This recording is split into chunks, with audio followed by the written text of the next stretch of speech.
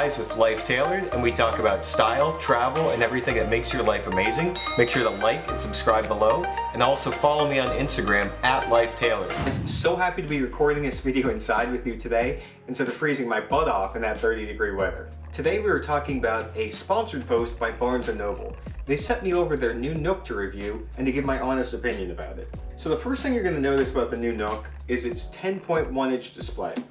So the new display is an IPS display, which is designed for optimized reading when you read from an extended period of time, and also it's going to have great battery life. So to make the most of that 10.1-inch display, they built in Wi-Fi and Google Play Store access. So that means you can download Netflix, Hulu, HBO Go, all that sort of stuff, and watch it seamlessly on your device.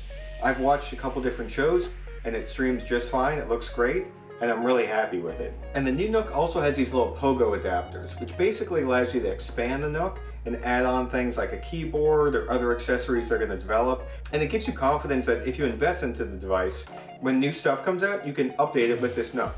So the storage in the device isn't much internally, but it allows you to expand up to 256 gigabytes with a micro SD card. So that means you could put 10, 20, 30 hours of shows on your SD card, load it into your Nook, and take it on a family trip, airplane, etc.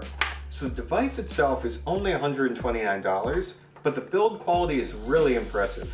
Every single time I try to take this thing out of the case, it's like a vice grip trying to get it out. So if you buy this case, it's going to really protect your Nook.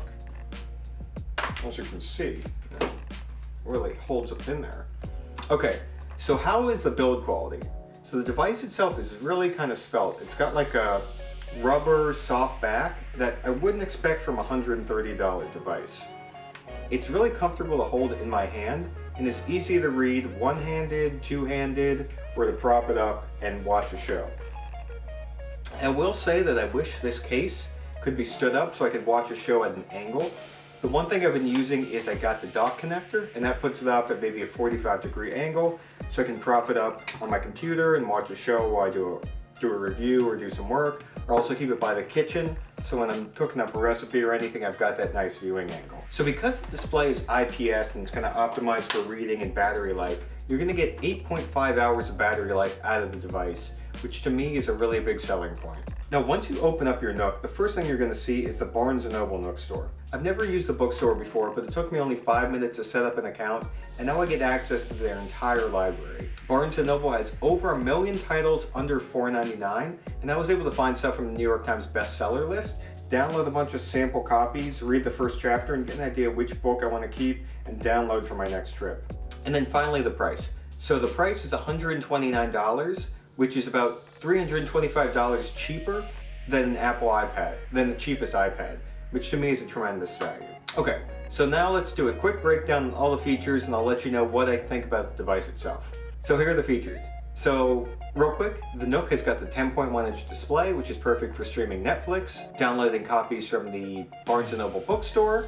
You've got 8.5 hours of battery life, 256 gigabytes of expandable storage, and you've got that pogo adapter to add on a keyboard or stand or any sort of thing like that. $129 price point.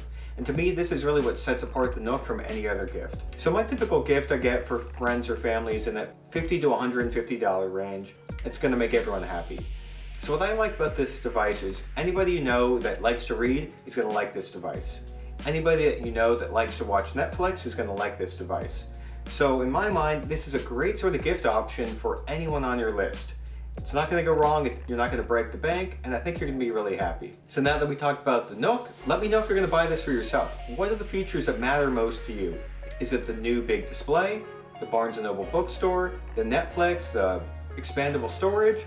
Thanks so much for getting to the end of the video, guys. If you like this video, make sure to like and subscribe down below. I have new videos coming out all the time. And also follow me on Instagram at Life Tailored.